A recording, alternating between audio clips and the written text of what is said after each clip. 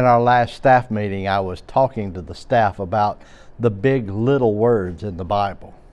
You know what I mean? Small words that make a big difference when you read them in the context of Scripture, so that you have trust in the Lord with all your heart.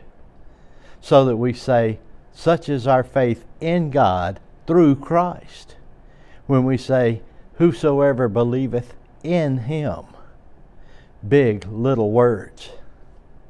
I came across a big little word in the book of Philippians, the 2nd chapter and the 1st verse.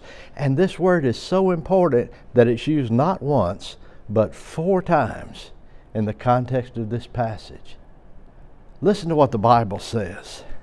Therefore, if there is any consolation in Christ, if any comfort of love, if any fellowship of the Spirit, if any affection and mercy, fulfill my joy by being like-minded, having the same love, being of one accord and of one mind. If. You know, for some people the word if is a negative word. If I'd only thought about it in time. If you had only been there. If things had only turned out differently.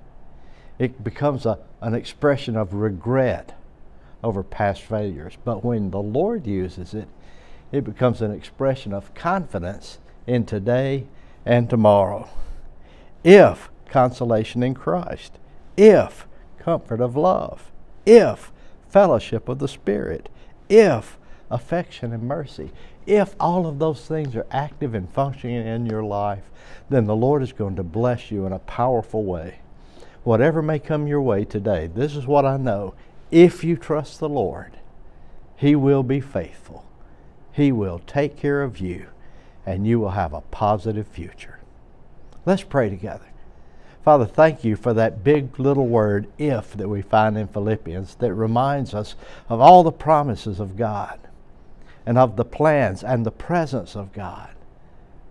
And the reminder that if we trust you, you will always be faithful. Lord, today we depend upon you. Bless us as we look forward to what you have planned. We pray in Jesus' name. Amen.